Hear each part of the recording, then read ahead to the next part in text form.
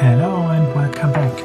In this session today we're going to look at Amazon CodeCatalyst possibilities to define workflows, and it's going to be the first session around workflows, and I believe that I will need more sessions to explain all of the details on workflows. Why? Workflows are really important from my perspective for every software project, as in our scenario they define the CI/CD processes that we want to achieve.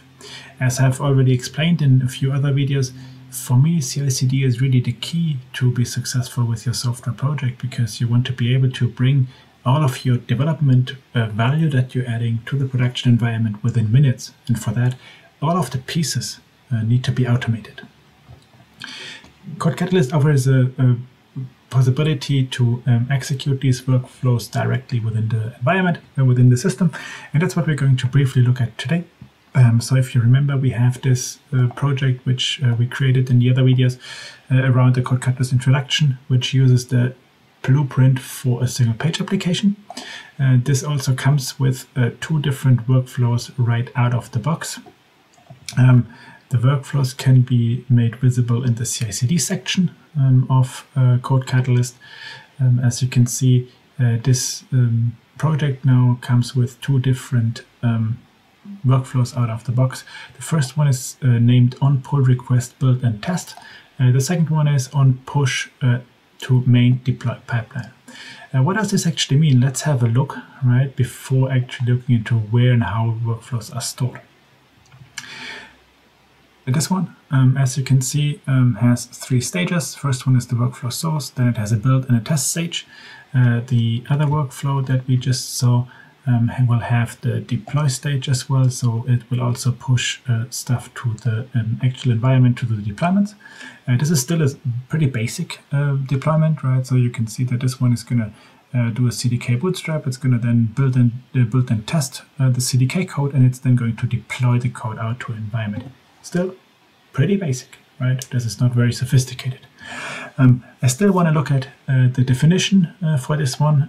As you can see, the definition can be visualized on the one side, and on the other side there is a YAML documentation or a YAML implementation of this.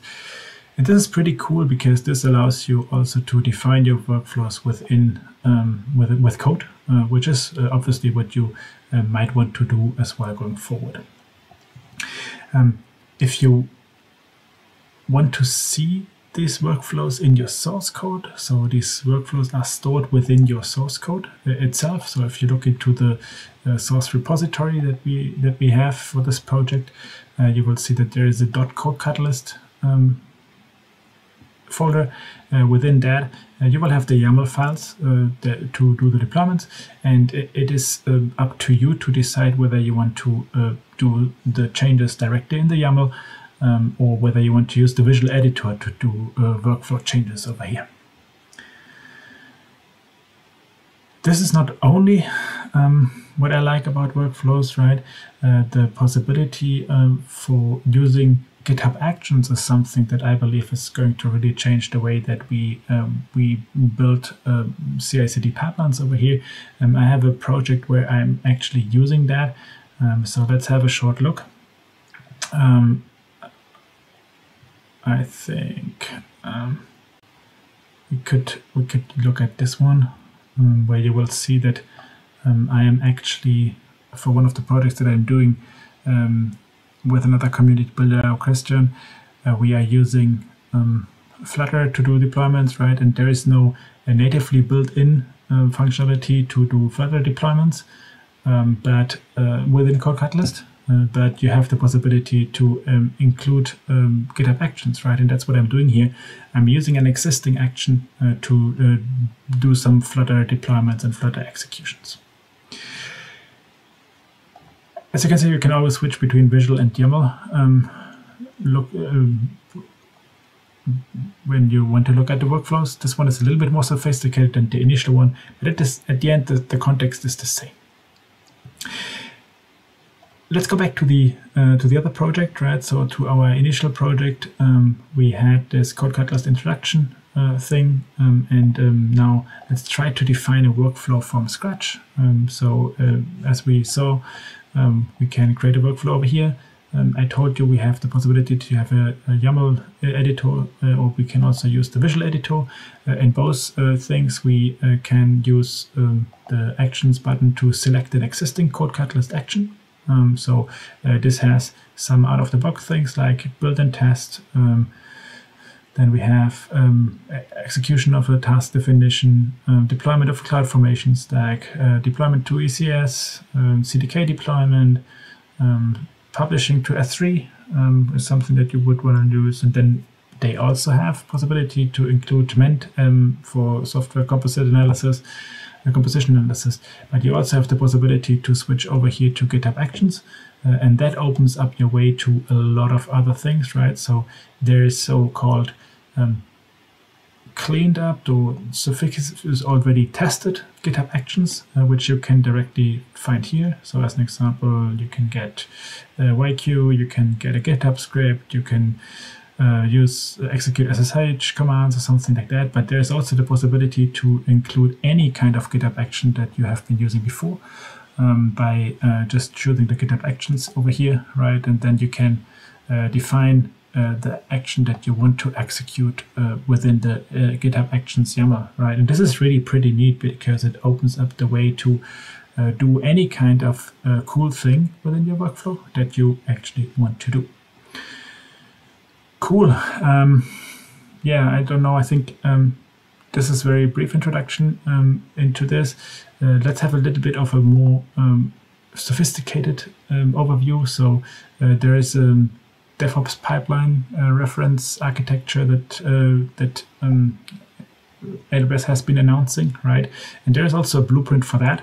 As a preparation for this, I've been creating this project already, so we can have a look on it, and you will see that this pipeline is going to be very much sophisticated. It has the possibility to execute deployments across multiple stages. You will see that here in a second.